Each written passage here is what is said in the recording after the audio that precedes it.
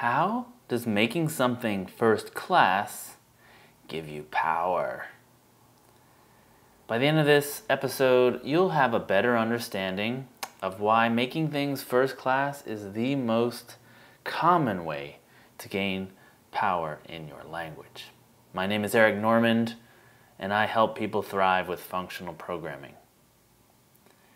So there's this idea of making ideas first class. And in this episode, I thought it'd be nice to talk about representing things as data as a way of making things first class. You know, we've all heard about first class functions and things, but often we make stuff first class as data and we don't even think about it as such. So I was listening to a talk, a conference talk about Pixar, and Ed Catmull has been with Pixar since the very beginning. He was doing his PhD in the 60s or something, maybe the early 70s, on 3D graphics, 3D rendering. And his PhD project was to model a hand, something very difficult. It's got a lot of bones, a lot of complex shapes, a lot of muscles and flesh that has to bend with the model. And he coded, I think he was working with a partner too, I don't remember his name, but he coded up the thing by hand. Right? There were no 3D modeling packages, rendering packages. He had to write everything by hand. And it was just hard coded. It was like, this is what needs to happen when we deform this mesh, right? When we bend the joints, the mesh has to deform.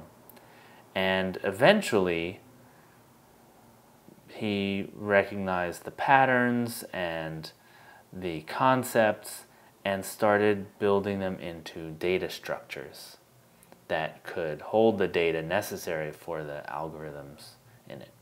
And this, I thought, was a perfect example to illustrate why moving stuff from code into data is so powerful. Because now, 60 years later, 50 years later maybe, we have all these data formats for 3D models.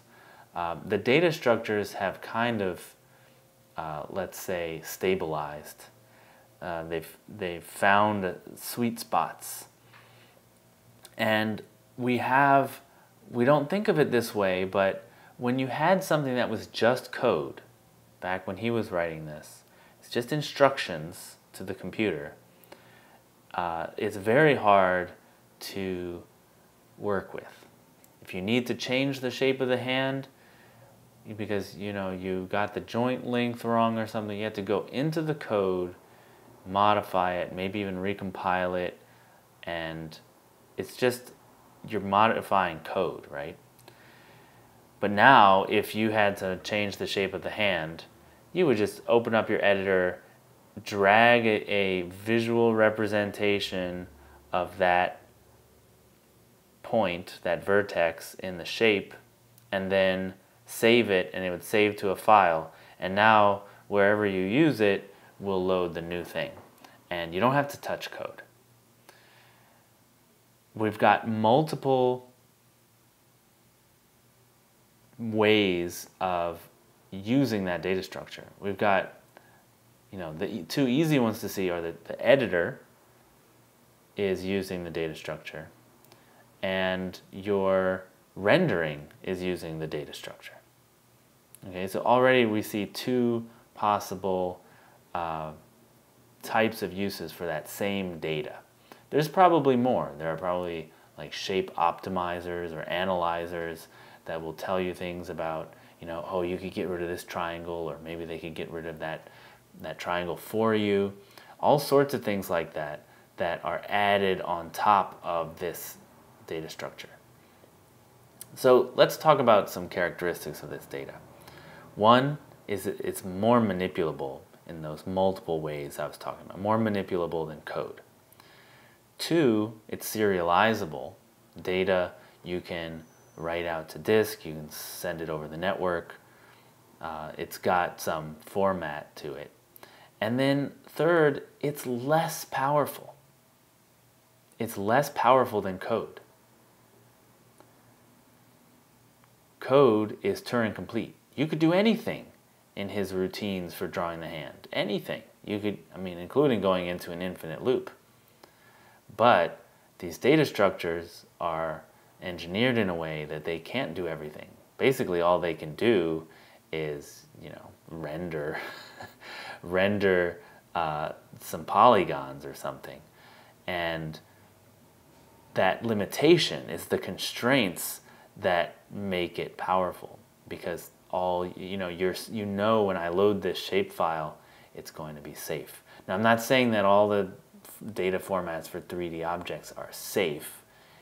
What I'm saying is that if they're constrained correctly, they should be safe, right? They should be able to be, avoid infinite loops and things like that.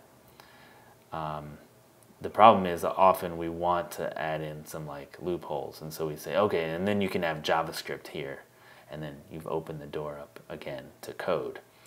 But data itself, totally safe, right? You can load it and work with it without any halting problem. Right, so I just want to, I feel like this is something that we kind of take for granted, because when we start programming, there's all these interesting data formats already available, and we forget that they started off as code and gradually evolved to become data.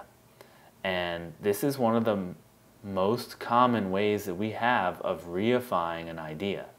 Reifying, I have a whole episode on it. But reifying basically means making something making it real, making it a concept that you can manipulate in your language, right? So most languages don't have a way to manipulate the code that you have. So the code, you write a function and all it does is compiles the code into bytecode, and you can't really get at that anymore. But most languages do have a way to take a data structure and pass it to other functions and walk the data structure, all those things. So it is first class. You could potentially make a nested data structure, a nested 3D object that contains more 3D objects inside, and so that's a way of composing them up. So this is why data is one of the reasons why data is a very important concept and something that we should keep in mind when we're coding. Is this regular enough to represent as data, and will that give me the power I need, instead of just having it as a function? Not everything can be data, but much more than you would expect at first. Awesome. My name is Eric Normand. If this has been one of my thoughts on functional programming, if you want to see this episode or other episodes, you can find them all at lispcast.com/podcast.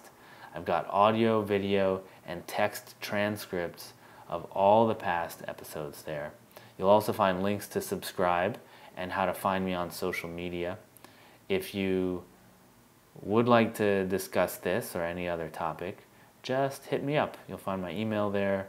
You'll find Twitter. Email is probably the best thing for longer form discussions, but Twitter is nice too.